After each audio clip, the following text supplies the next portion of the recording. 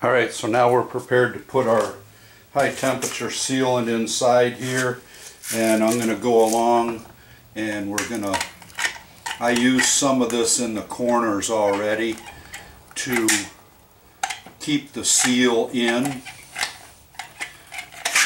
where it was supposed to be, and I'm just going along and filling this gap in with our silicone, and we're at the corner there. We'll hold right there for the moment, and I'm just going to do this one side to show you, but we'd go all the way around it, and then we'd lay our wax paper on all of the area.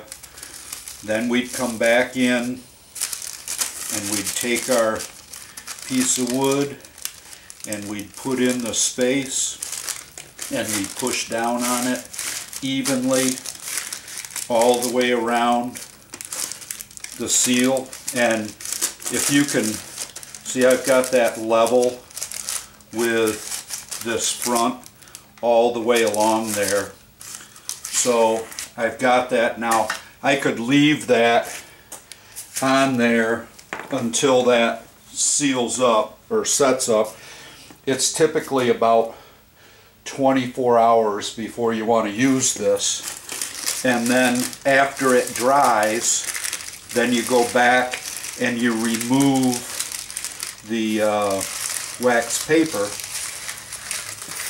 Now I'm going to remove it now just as a demonstration to show you. Now you can see I've lost some of it because you wait until it dries and then you remove it.